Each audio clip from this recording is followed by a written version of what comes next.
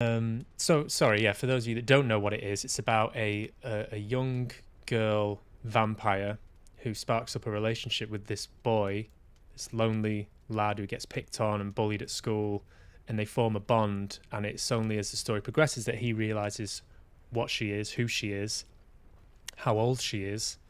She has this kind of father figure who it's then revealed that they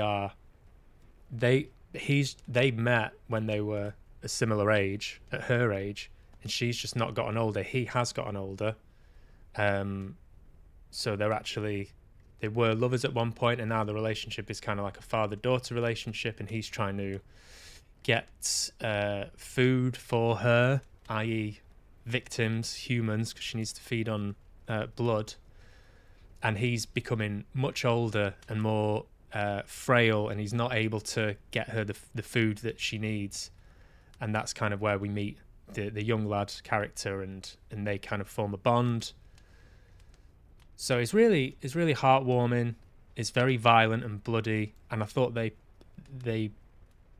they managed to transport those elements quite well from the screen to the stage. There's a lot of great use of blood. For example, like, there's a point where there's going to be spoilers here, by the way. Ah, just like to keep you on your toes. There's a point where a guy is he's basically strung up by his feet, and he cuts his throat, and he has to drain the blood, and they do that live on stage. That's like one of the first few scenes. There's a lot of gasps in the audience, you know. So very impactful, very well orchestrated. The scenes themselves were quite brief, and it was in the round. The Royal Exchange is in the round, and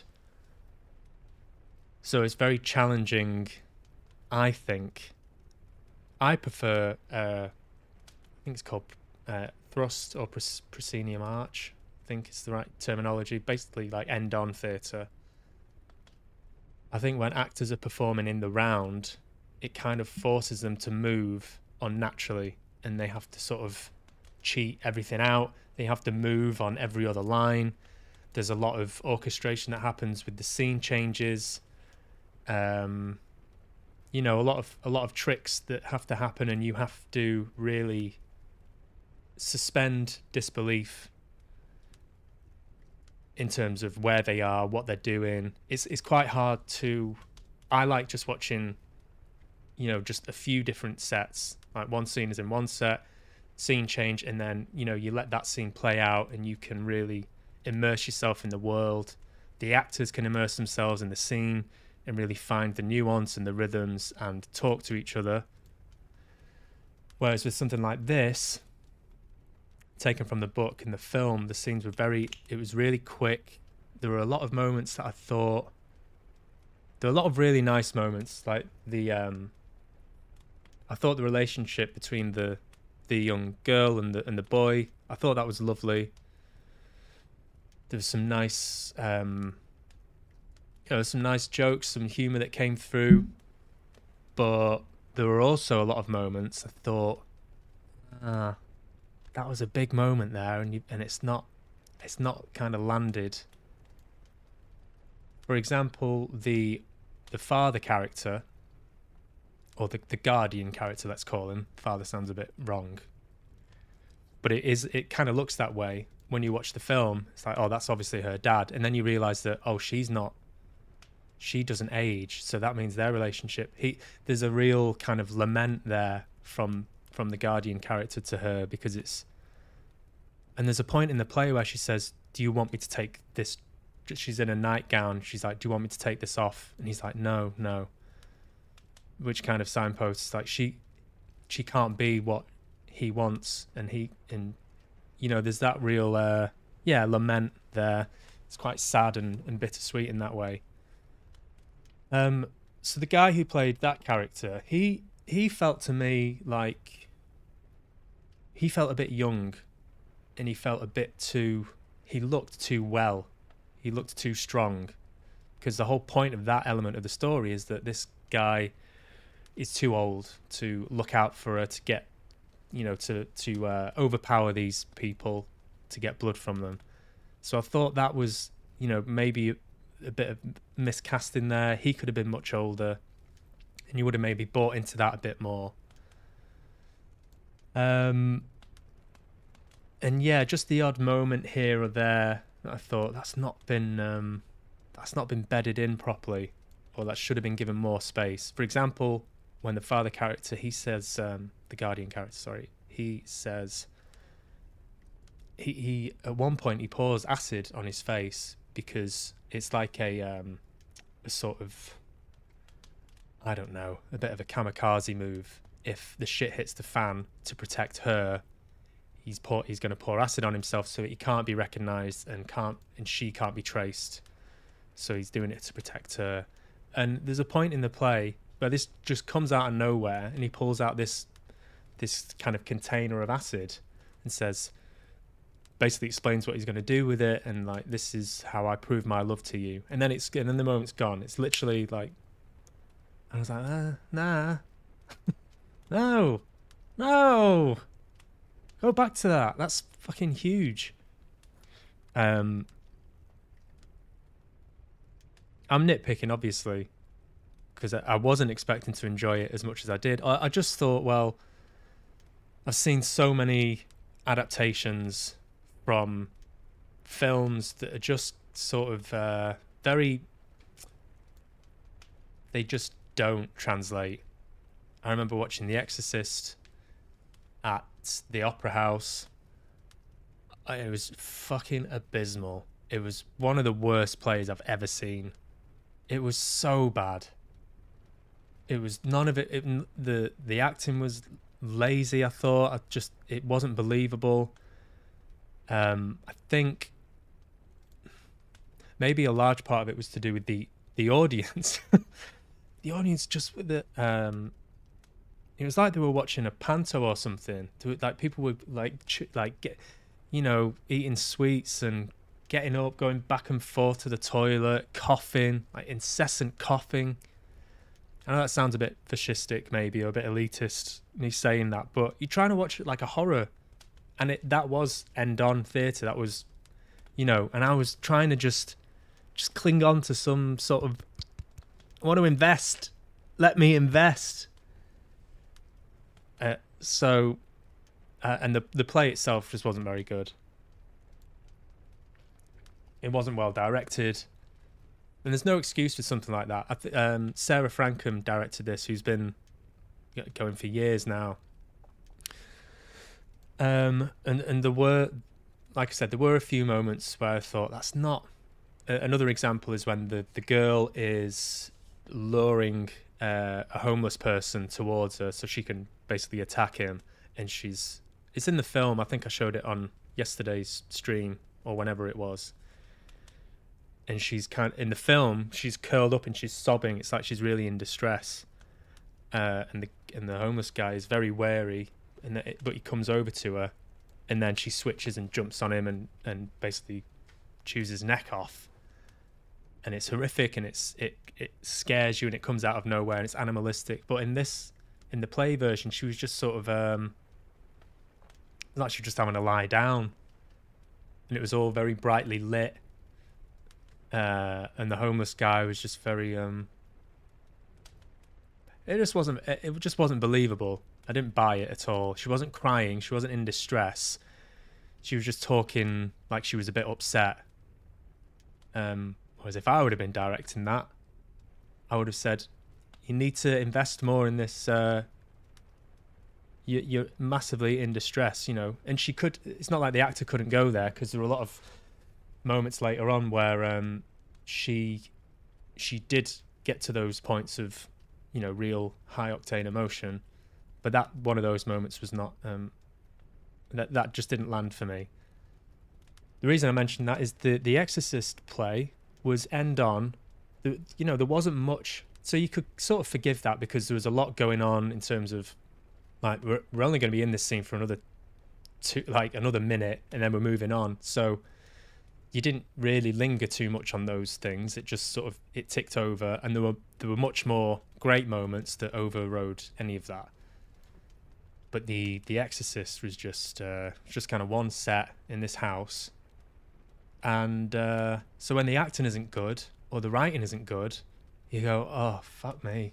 Fuck me. Fuck me. It's dead. It's all fucking dead. Oh, fuck off. You don't forgive it as much. Woman in Black is a great example of that. You know, very minimal set, and it's all on the actors. It's on the atmosphere. It's on the timing of these jump scares that happen.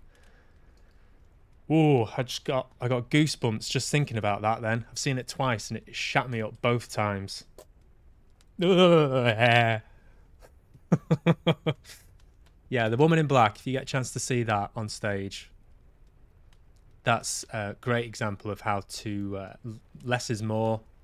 And if you put your focus on the writing and the acting, you can very effectively scare the shit out of people if you pace it out well enough. And sort of blurring this line between the audience and the stage. And then the way that starts is all the house lights are up, and it's as if the guys are rehearsing something. And then before you know it, the house lights have sort of faded down, and you're in, and you're invested, and you're not sure where that line has been crossed, but you're just in there, and then you can just sort of feel it slowly closing its hands around you, preparing to die. I love that. Let's have a quick skim through this. Thorne's script, working from both Lindqvist's novel and 2008 film, focuses closely on Oscar and Eli, their compelling bond, as played by Pete McHale. Oscar has the vulnerability and unpredictability of a wounded animal. He radiates pain and loneliness. There's also an edge to him, a sliver of something dangerous. Rhiannon Blundell's Eli, meanwhile, is a slippery, otherworldly creature. The way Blundell moves across the stage is extraordinary, one moment leaping with supernatural grace. Oh yeah, there's a lovely moment where she does kind of, you see her in her like animalistic state, her most unhuman state. Oh, I can't remember what point it's at now. It's kind of like halfway through the play. And the sound design, the soundtrack, and the I wasn't quite sure whether it was something coming through the speakers or whether it was from her, but it was animalistic, and it was a raw. There was pain in it. There was violence in it, and I really bought that moment. I thought she was really good. They were both great.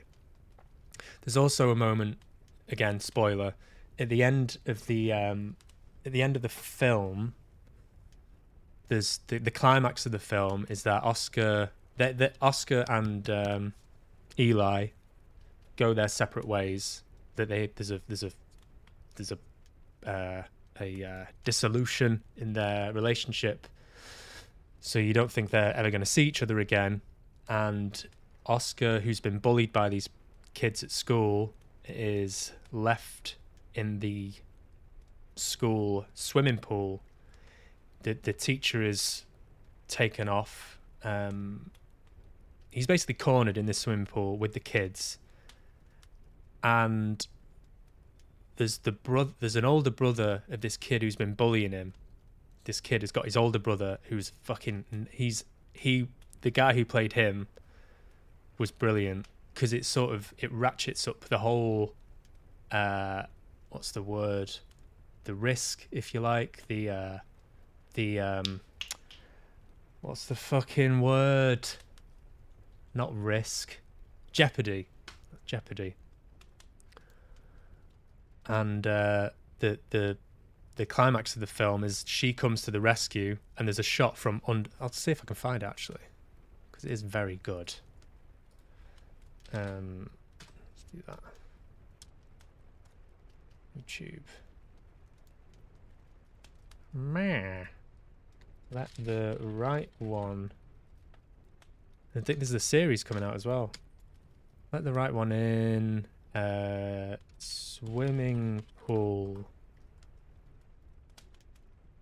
What's that? That's not you. Oh, yes. Oh, it is you. I beg your pardon. Right, let's just...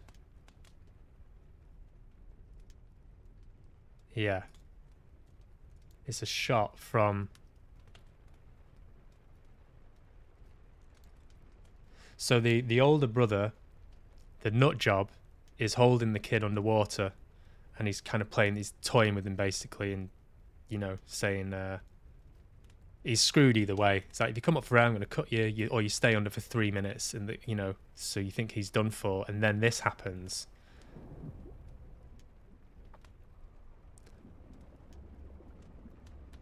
That's the vampire Eli coming back and just tearing shit up. And you go.